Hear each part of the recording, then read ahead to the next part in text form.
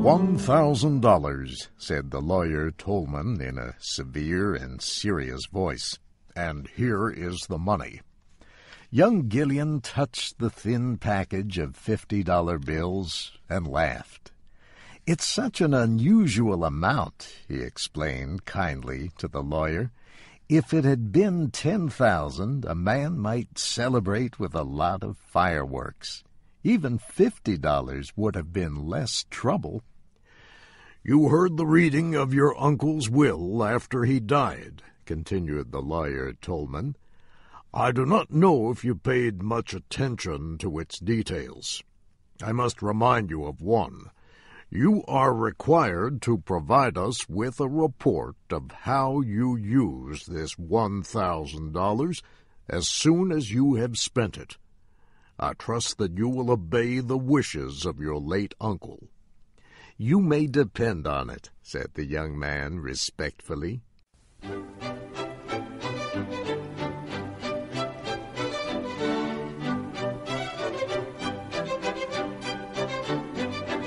Gillian went to his club.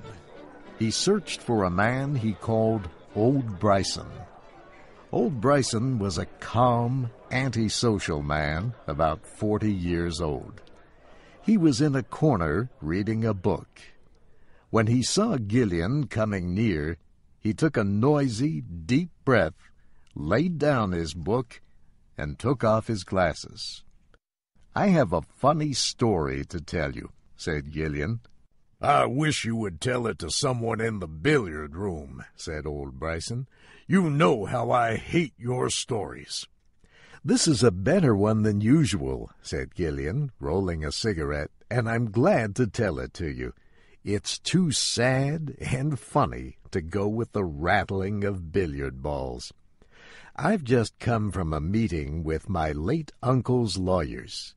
He leaves me an even $1,000. Now, what can a man possibly do with $1,000? Old Bryson showed very little interest. I thought the late Septimus Gillian was worth something like $500,000.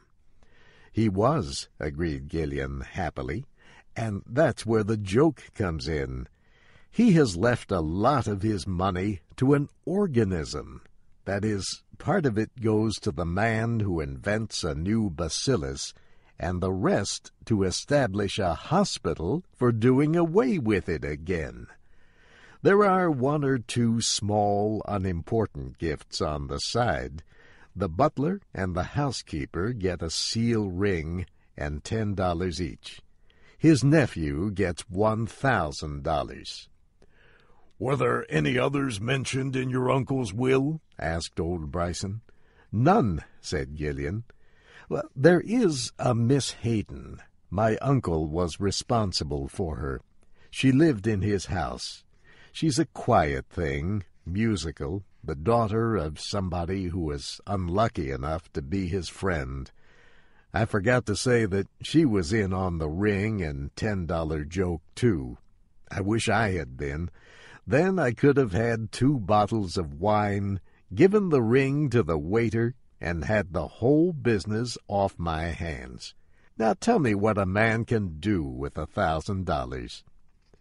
Old Bryson rubbed his glasses and smiled. And when old Bryson smiled, Gillian knew that he intended to be more offensive than ever. There are many good things a man could do with $1,000, said Bryson. You, he said with a gentle laugh, why, Bobby Gillian, there's only one reasonable thing you could do. You can go and buy Miss Lotta Laurier a diamond necklace with the money, and then take yourself off to Idaho and inflict your presence upon a ranch. I advise a sheep ranch, as I have a particular dislike for sheep. Thanks, said Gillian, as he rose from his chair. I knew I could depend on you, old Bryson. You've hit on the very idea. I wanted to spend the money on one thing, because I have to turn in a report for it, and I hate itemizing. Gillian phoned for a cab and said to the driver, "The stage entrance of the Columbine Theater."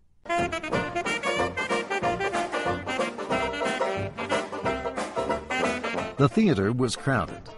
Miss Lotta Laurier was preparing for her performance when her assistant spoke the name of Mr. Gillian. "Let it in," said Miss Laurier. "Now, what is it, Bobby? I'm going on stage in 2 minutes." "It won't take 2 minutes for me. What do you say to a little thing in the jewelry line? I can spend $1,000.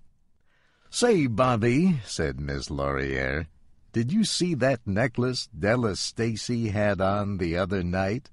It cost $2,200 at Tiffany's." Miss Laurier was called to the stage for her performance.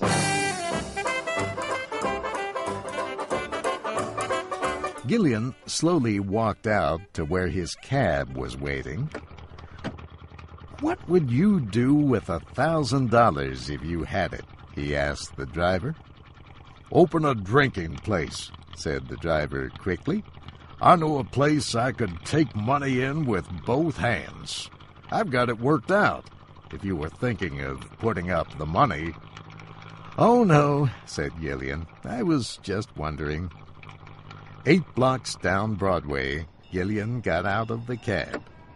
A blind man sat on the sidewalk selling pencils. Gillian went out and stood in front of him. "Excuse me, but would you mind telling me what you would do if you had $1,000? asked Gillian. The blind man took a small book from his coat pocket and held it out.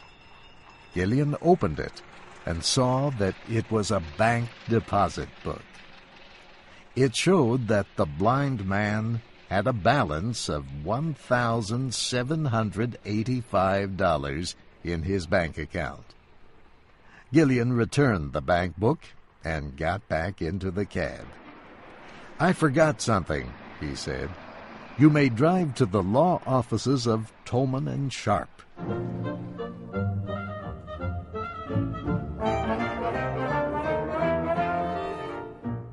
Lawyer Tolman looked at Gillian in a hostile and questioning way. "I beg your pardon," said Gillian cheerfully, "but was Miss Hayden left anything by my uncle's will in addition to the ring and the $10? "Nothing," said Mr. Tolman. "I thank you very much, sir," said Gillian, and went to his cab. He gave the driver the address of his late uncle's home. Miss Hayden was writing letters in the library.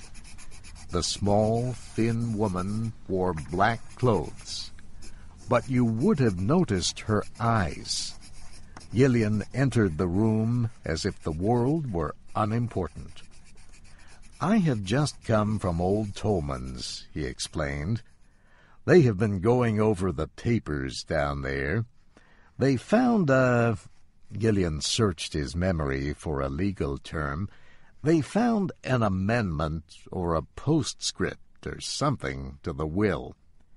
It seemed that my uncle had second thoughts and willed you $1,000. Tolman asked me to bring you the money. Here it is." Gillian laid the money beside her hand on the desk. Miss Hayden turned white. "Oh," she said, and again, "Oh." Gillian half turned and looked out the window. In a low voice he said, "I suppose, of course, that you know I love you." "I am sorry," said Miss Hayden as she picked up her money. "There is no use?" asked Gillian, almost light-heartedly. "I am sorry," she said again. "May I write a note?" asked Gillian with a smile. Miss Hayden supplied him with paper and pen, and then went back to her writing table. Gillian wrote a report of how he spent the $1,000. Paid by Robert Gillian $1,000 on account of the eternal happiness owed by heaven to the best and dearest woman on earth. Gillian put the note into an envelope. He bowed to Miss Hayden and left. His cab stopped again at the offices of Tolman and Sharp. "I have spent the $1,000, he said cheerfully to Tolman, "and I have come to present a report of it as I agreed." He threw a white envelope on the lawyer's table. Without touching the envelope, Mr. Tolman went to a door and called his partner, Sharp. Together they searched for something in a large safe. They brought out a big envelope sealed with wax. As they opened the envelope, they shook their heads together over its contents. Then Tolman became the spokesman. "Mr. Gillian," he said, "there was an addition to your uncle's will. It was given to us privately, with instructions that it not be opened until you had provided us with a full report of your handling of the $1,000 received in the will. As you have satisfied the conditions, my partner and I have read the addition. I will explain to you the spirit of its contents. In the event that your use of the $1,000 shows that you possess any of the qualifications that deserve reward, you stand to gain much more. If your disposal of the money in question has been sensible, wise, or unselfish, it is in our power to give you bonds to the value of $50,000. But if you have used this money in a wasteful, foolish way, as you have in the past, the $50,000 is to be paid to Miriam Hayden, ward of the late Mr. Gillian, without delay. Now, Mr. Gillian, Mr. Sharp and I will examine your report of the $1,000. Mr. Tolman reached for the envelope. Gillian was a little quicker in taking it up. He calmly tore the report and its cover into pieces and dropped them into his pocket. "It's all right," he said smilingly. "There isn't a bit of need to bother you with this. I don't suppose you would understand these itemized bets anyway. I lost the $1,000 on the races. Good day to you, gentlemen." Tolman and Sharp shook their heads mournfully at each other when Gillian left. They heard him whistling happily in the hallway as he waited for the elevator.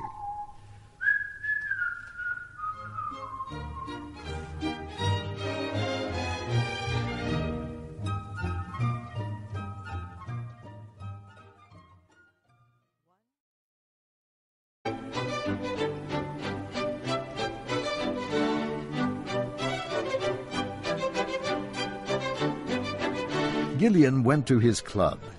He searched for a man he called Old Bryson. Old Bryson was a calm, antisocial man about 40 years old. He was in a corner reading a book. When he saw Gillian coming near, he took a noisy, deep breath, laid down his book, and took off his glasses. "I have a funny story to tell you," said Gillian. "I wish you would tell it to someone in the billiard room," said old Bryson. "You know how I hate your stories." "This is a better one than usual," said an unusual amount, he explained kindly to the lawyer. "If it had been 10,000, a man might celebrate with a lot of fireworks. Even $50 would have been less trouble." "You heard the reading of your uncle's will after he died," continued the lawyer Tolman. "I do not know if you paid much attention to its details. I must remind you of one. You are required to provide us with a report of how you use this $1,000 as soon as you have spent it. I trust that you will obey the wishes of your late uncle." "You may depend on it," said the young man respectfully.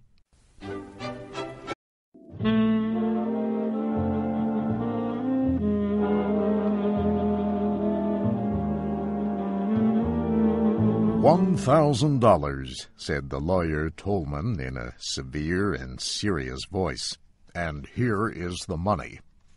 Young Gillian touched the thin package of $50 bills and laughed. "It's such